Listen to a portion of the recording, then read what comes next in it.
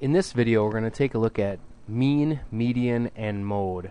All three of these are referred to collectively as measures of central tendency, and where we use one number to represent a set of numbers.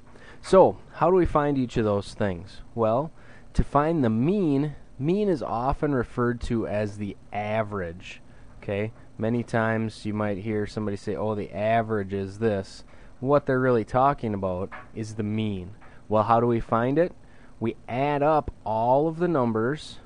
So we add all the numbers and then divide by the number that there are in the set. So divide by how many are in the set. Okay? So that's how we'd find the mean, also known as the average.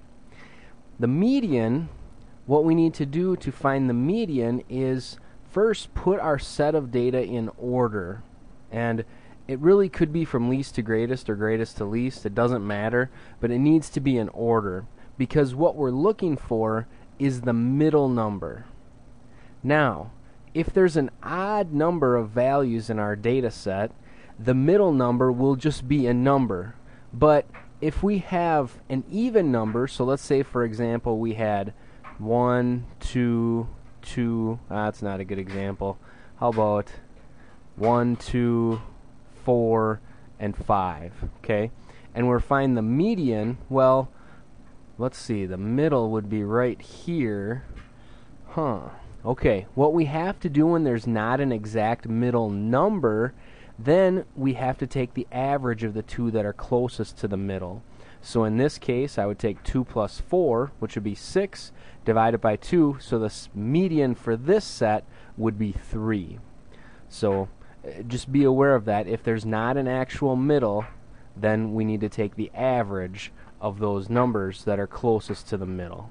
So let's get that out of here. So it's the middle or the average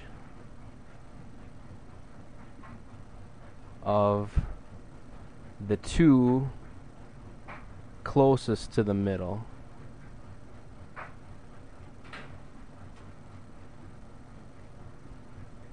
Okay?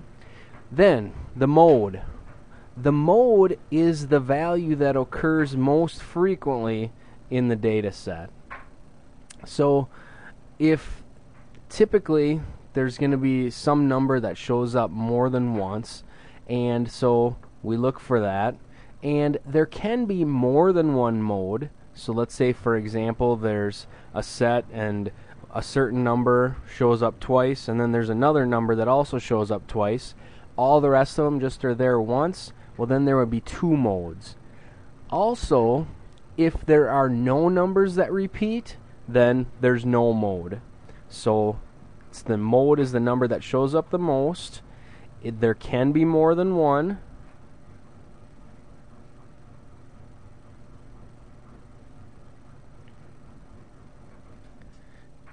Or there might be none, depending on the situation. Okay? And we'll take a look at a number of different examples here and see what's happening. So, let's take a look at some examples and find some mean, medians, and modes. Alright, this first one at the top here, we have our data set, and we'll start by finding the mean or the average. So what I need to do is add up the data values, and then I'm going to divide by the number that there are in the set. So 3 plus 10 is 13, plus 2 is 15, plus 8 is 23, plus 7 is 30, plus 5 is 35, plus another 5 is 40, plus 2 is 42. Okay, so I have 42 as my total. Then how many numbers am I working with in the set? 1, 2, 3, 4, 5, 6, 7, 8. So I'm going to take 42 and divide it by 8. If I grab my calculator and figure out what that is quick, 42 divided by 8 is going to be 5.25. So that's the mean of that set. Now, to find the median, the first thing that we need to do is put the values in order, okay? We can't just look at it and say, oh, these are the two in the middle, must be the average of those two. We have to put it in order first. So, as I look at this, looks like 2 is the smallest, so 2, and I've got another 2. I'm just going to draw a line through them to make sure I don't forget any. 2.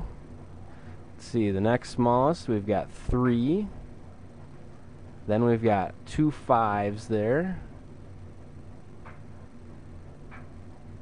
Then we've got a 7, an 8, and a 10.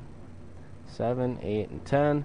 I've got them all accounted for, so here's my set in order from least to greatest. Okay, now I look and I want the middle numbers. There's 8 of them, so there's going to be 4 on either side. So right here is my middle. Well, there's no specific middle number, so what I need to do is look at the 2 on either side of the middle.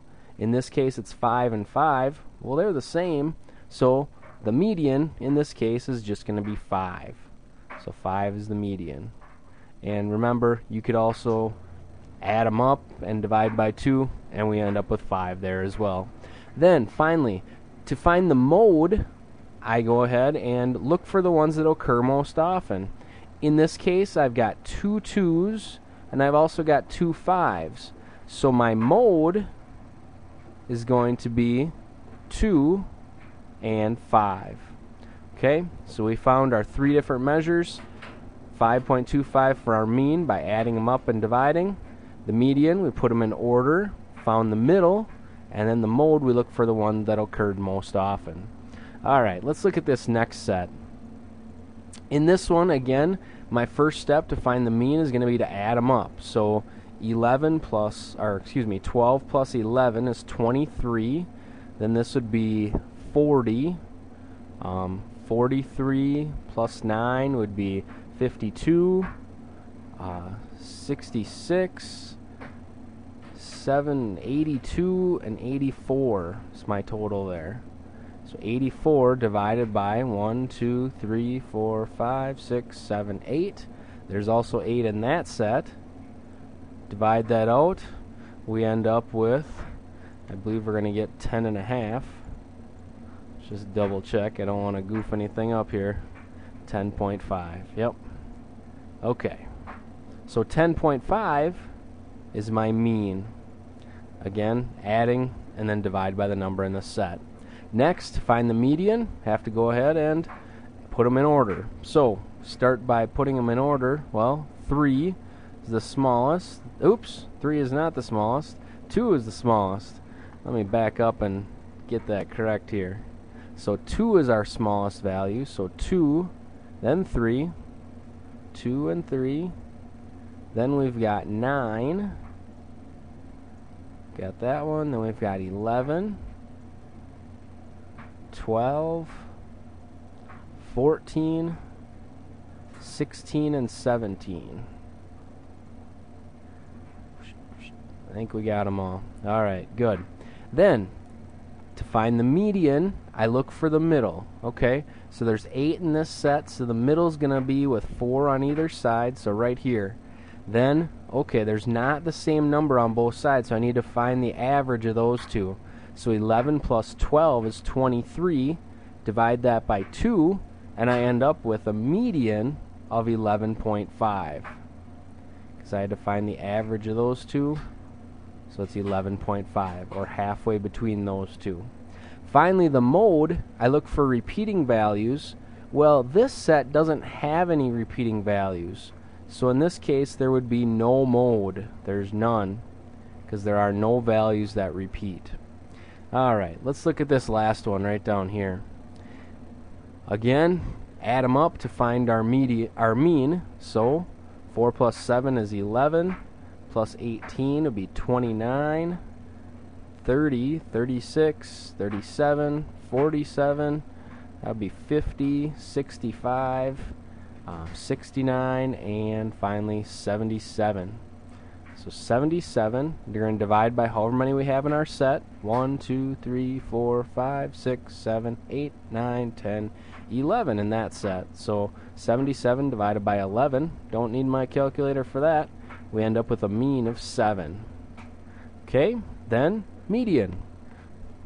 Hopefully you're seeing the pattern here. Start by putting them in order. So 1, 1, then 3. Looks like we've got 2 4s going here. 4, 4. Then, let's see, 6, 7. Any other? Oh, there's 8. Then, let's see, 10, 15, and finally 18. 10, 15, and 18. We got them all. Okay, now, median. In this case, we have 11. So, 1, 2, 3, 4, 5. There's going to be 5 on either side. And I'm going to switch colors here just to kind of show what's going on. There's 5 there, 5 on this side. So my median value actually exists in the set right here in the middle.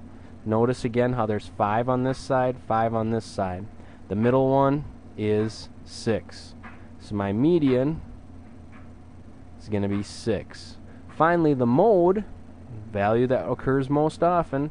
In this case, again, we have 2 that repeat. 1 and 4 both repeat. So my modes are going to be 1 and 4. Alright, mean, median, and mode, measures of central tendency. The mean, remember, is often referred to as the average. We add up all the values and divide by however many are in the set. The median is the middle or the average of the 2 closest to the middle if there's an even number in the set. And finally, the mode is the one that occurs most often. There can be more than one if there's multiple numbers that occur most often in the set, or there can be none if there are no repeating values. Hope this video was helpful. Keep working hard on your math, and I know you'll do great.